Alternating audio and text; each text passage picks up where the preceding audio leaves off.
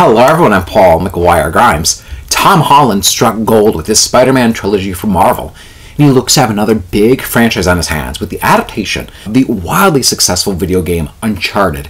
It's in theaters, and I want to talk about it. This is Paul's trip to the movies.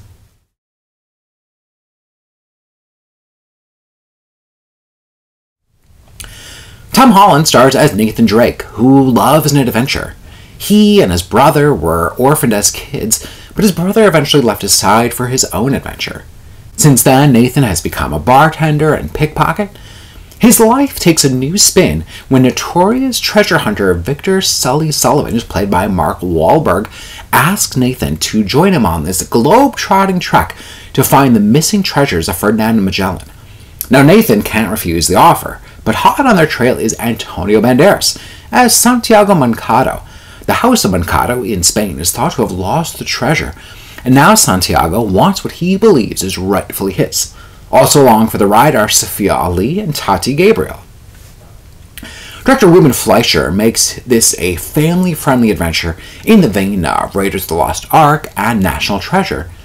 It's a new and younger audience for him from his previous movies like Venom, Zombieland, and Gangster Squad. Now, I've never played the video game, but that certainly didn't get in the way of my enjoying the movie version, as the writing team and Fleischer set out to expand their audience outside of just gamers.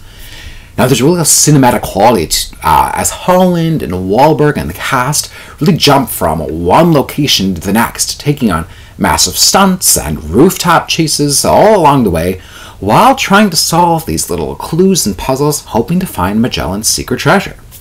Now, if anything, hopefully this will pique kids' interest in learning about artifacts, solving puzzles, and the history behind Magellan's real adventures. Or maybe they'll just play the video game all over again. Now, part of the enjoyment for me of Uncharted comes from just having Tom Holland and Mark Wahlberg playing off one another. They get to play into their brands of combining the action with plenty of humor.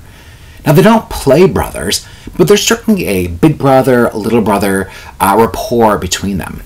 And I noticed a real distinct shift for Tom Holland in his approach with Nate Drake by varying his movement and energy away from Peter Parker and Spider-Man.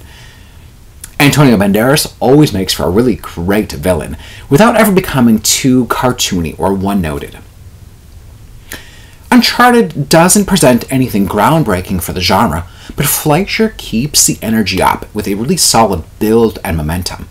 It starts off with the kind of street-smart logic and these sleight-of-hand tricks, leading up to an all-out crazy, special effects-heavy climax that just defies logic.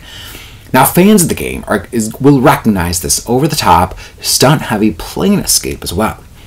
And of course, there are twists and reveals to keep the younger audience on their toes. I'm giving Uncharted 3.5 out of 5 ticket stubs. If you like my review today, click subscribe on my YouTube channel. I got to interview Tom Holland, Mark Wahlberg, Sophia Ali, and Tati Gabriel, so you'll definitely want to check out those interviews.